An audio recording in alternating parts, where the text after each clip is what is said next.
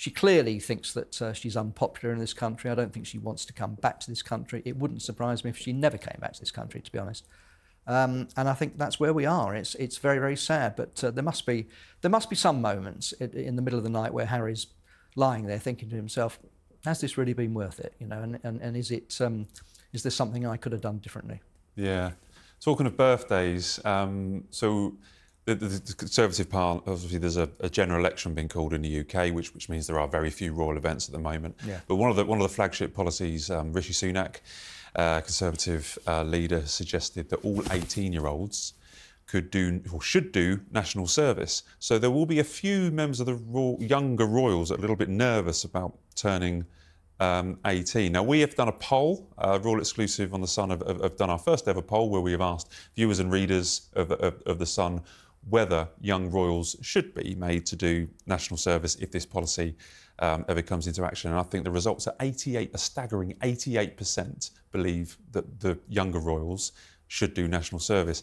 That's not really surprising, though, is it? Because the royals have a long history with serving in the armed forces, you know, from William and Harry.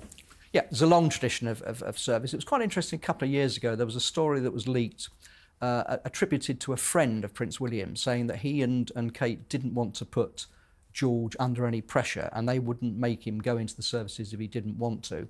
I don't think they wanted a situation where a repeat of Prince Edward, who of course famously went into the Marines for a few months and then had to quit. So that was very embarrassing. And also Prince William has written and spoken about mental health issues and how people shouldn't be made to do service if they're not really cut out for it.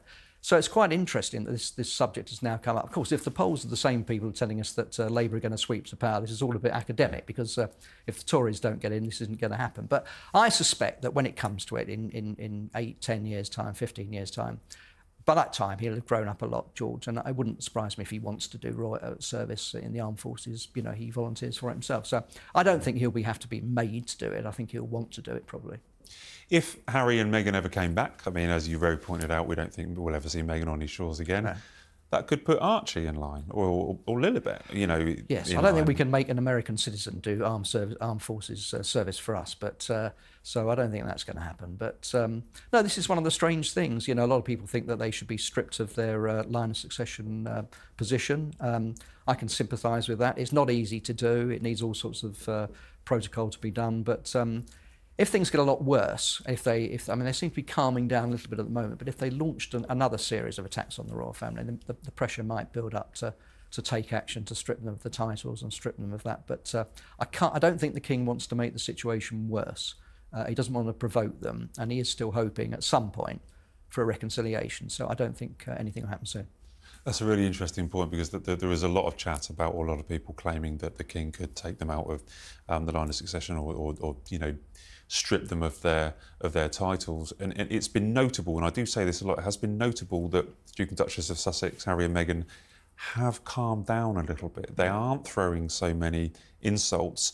Do you maybe think that because they've looked further down the line and thought that could be some kind of punishment that was on offer? I think they've got, well, you know more about this than I do, Matt, but they've got new PR people. I mean, if they listen to their PR people, and sometimes people don't listen to their PR people, but if they listen to their PR people, I'm sure they're telling them that, yeah, right, you've made your point, you had Spare, you had Netflix, you had the Oprah Winfrey interview, you've got it all off your chest.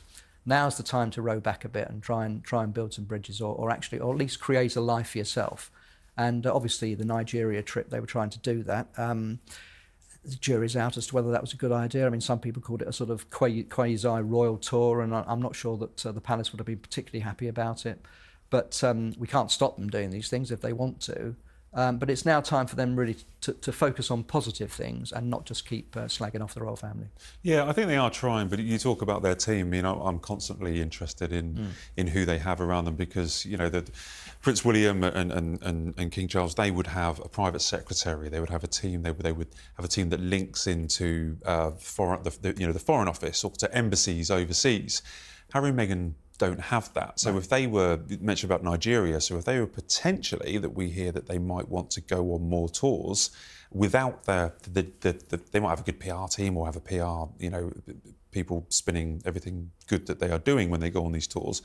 They need private secretary systems. They need staff that can help them on the ground, link up with embassies, link up with you know, other with the government and the Foreign Office and stuff like that. That's something that concerns me. Going forward. Yeah, I mean, they could very easily have, you know, blundered into some kind of political problem in Nigeria. I mean, all right, Charles isn't head of state in Nigeria, but it's obviously a very important country, very prominent member of the Commonwealth. So, you know, there is a danger that they could easily blunder into some sort of diplomatic incident if they make the wrong moves and get blamed almost as if they are royals, even though they're not representing the royal family. So it's a difficult one, but you know, they're playing to a global audience. They're not just playing to the Commonwealth or to the British public. In fact, the British public's probably the last thing on their mind. You know, they're playing to their audience in America, around the world, and that's what they're going to concentrate on. Yeah, 100%.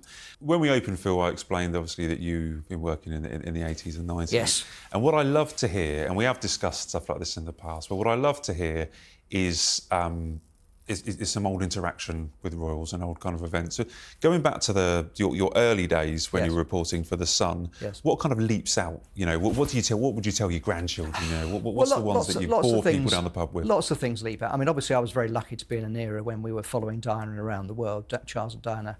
And we didn't just go on royal tours, we went on their holidays as well. So we went to all the ski trips and the Virgin Islands. I'm not interrupting you, but you weren't invited on those holidays, were you? No, we weren't invited, no, but it was kind of, we came to a sort of tacit agreement where we'd take some photographs on the first day and then theoretically we left them alone. But we had to stay in the ski resort to make sure that there were no sort of, you know, problems.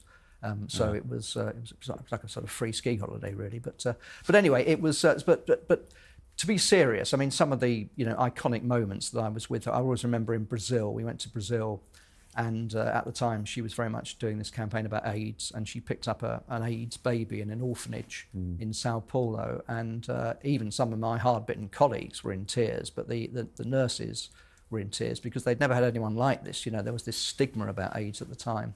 So it was really groundbreaking.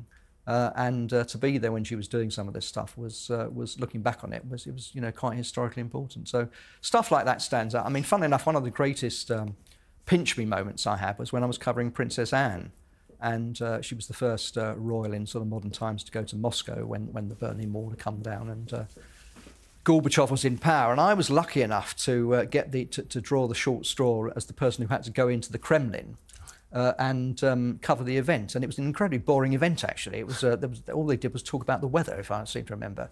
But I stood there in the office of the president of Russia, or president of the Soviet Union at the time, Gorbachev, in his office, and I'm thinking to myself, not many people get to do this. This is probably where Putin now sits, and so it was quite a remarkable moment, and not many people can say that. So this job does, as you know, takes you to some amazing places, and you know, and it enables you to do some incredible things that you wouldn't otherwise do.